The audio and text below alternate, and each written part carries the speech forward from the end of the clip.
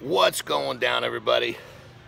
Quick video in response to a bunch of emails and DMs I'm getting about arm training. So if you got stubborn arms, try to think of it from a different side.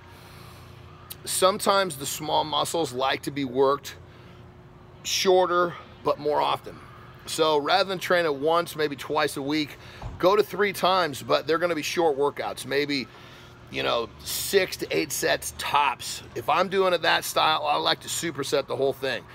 So I might take 2 different bicep and a tricep, run that through 4 times superset fashion, no break. Take a good break, set up the next one, boom, loop that through again.